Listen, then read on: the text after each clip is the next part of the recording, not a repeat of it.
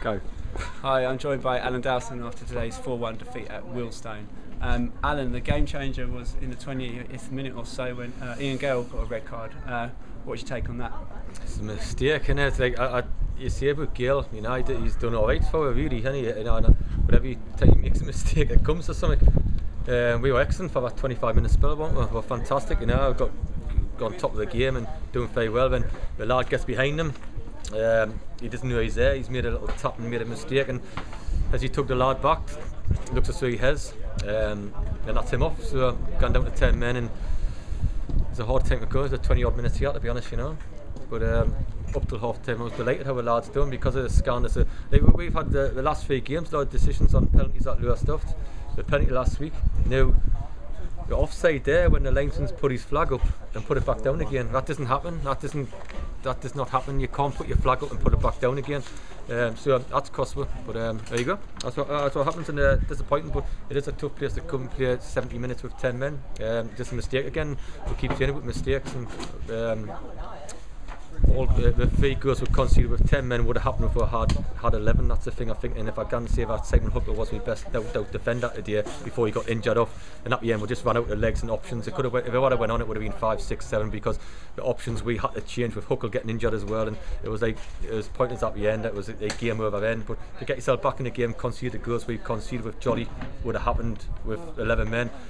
A mistake by left marker would have happened to 11 men. The one where we got done wide, not picking up the wide areas and crossed in, and one of the midfield players beats mine and scores. That would have happened with 11 men. So yeah, that's what it is, you know. You mentioned a few iffy refereeing decisions, but do you think Sanko was lucky to not get some punishment? I think Gordon thought it was worse than what it was, to be honest. I didn't think it was that bad, to tell you the truth. I thought he went for a ball. I know my players, he knows his players, I know mine. He went for a ball, he's just a little bit late. The lad got straight back up and got on with it. Huckle never got straight back up and on with it. He's in a bad way, I think, to be honest. I think he's not sort of lad to go down and things like that. So you know, that's what I mean, we all get a bit excited. But apparently a couple of weeks ago, their keeper broke his leg in a collision and all that, you know, and I think they were just worried about that, to be honest. I think there was some shocking decisions by the ref and linesman. And on the way off there, he says I've made a couple of mistakes, and he says that that's why we're not in the Premiership, and it's probably right. And that's why we're not. It has cost for that goal, the first goal, and getting back to 1-1 and battling back to 1-1 was great. But at least I see about me back 3 or back 4, the rest of it the best, you know. That's not saying much, to be honest. I was going to come on to Simon Huckle towards the end, but obviously brought him up a couple of times. It seemed there was some very real concern when he went down. The game was stopped straight away before. It wasn't a foul, but the game was stopped immediately. Yeah. Have you got any kind of early? He's going for next year now. I wouldn't be surprised if it's quite bad, to be honest, because he ain't the sort of lad that gone down. I've had him for 7 years at 2 different clubs, and what you see is what you get off him. At times you drop him, at other times he's fantastic. But one thing he's not a cheat, and one thing he's not, he ain't a botline. If he's struggling, he's struggling. So the truth of the matter is, if he's down, he's got pain. As simple as that. That's about 1 or 2 players I've got. I wouldn't have said that, but I've got a hand on heart. If he's struggling, he'll not be fit on Monday or to the rest of the season, because he'll be struggling massively. Last time he went down, he had snapped his arm in 2.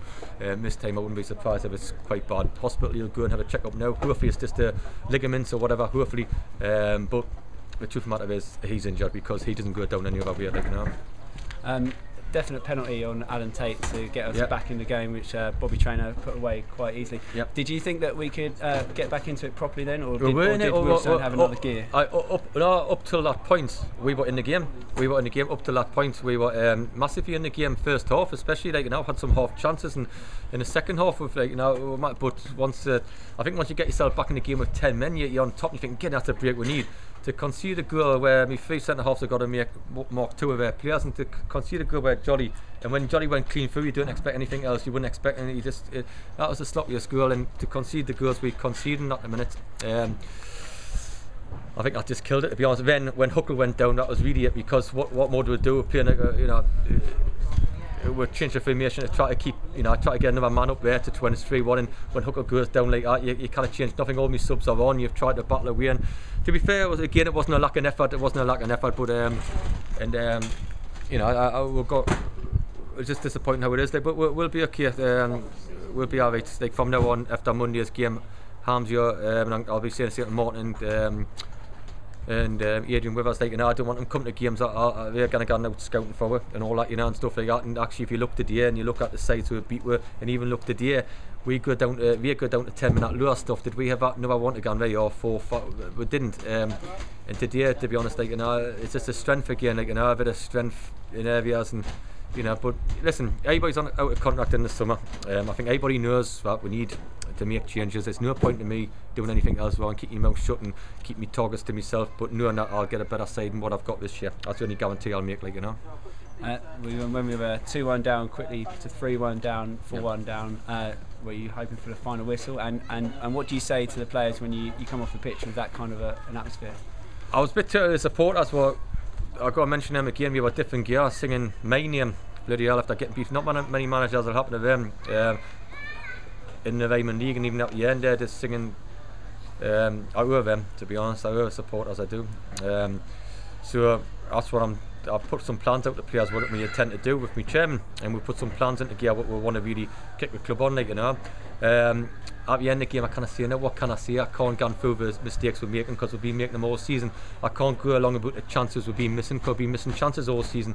Referee decisions, I'll accept that for the last 3 games because but how the hell can I go on the change from now at the end of the season to say, listen, these are the mistakes we're making when we've been conceding another 4 away from home. You might get beat 2-1 with 10 men, but you don't get beat by 4. Even though but it wasn't a lack of effort again. Just let's be honest, we're not good enough as a side, to be honest, to challenge the top 5, and that's down to me, and I'll make sure we are next season. That's what I'll do. But again, it's supporters were great. But your question was, what did I say to them? What would you say to them? Bollock again, bite again. Say, don't give silly free kicks away again. Say, watch jolly, which was the plan before the game again. Don't go too deep again.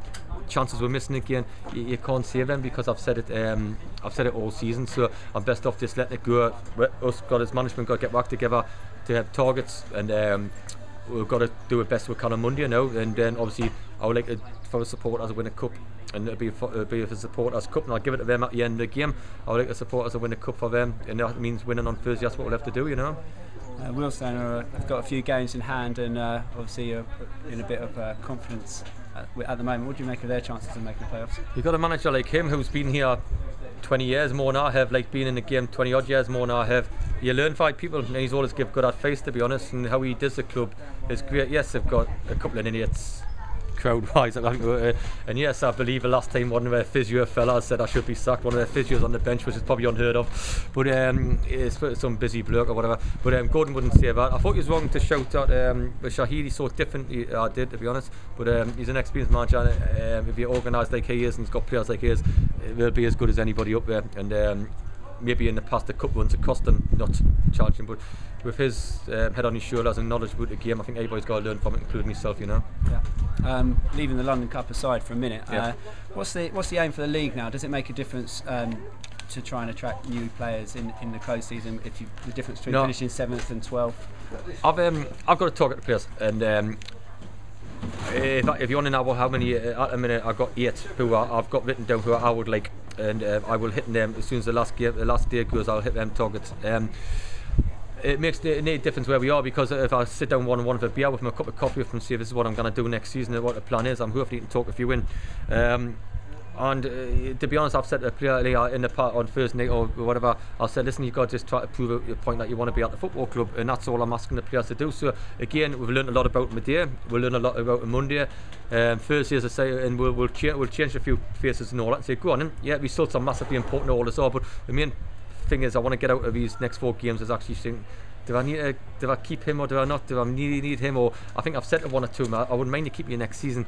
I've got a right to change my mind, of course I have. So I just got to make sure I want to get a club up and running. And the mistakes I've made this year, I want to put them to sleep and actually make a club proud to be in.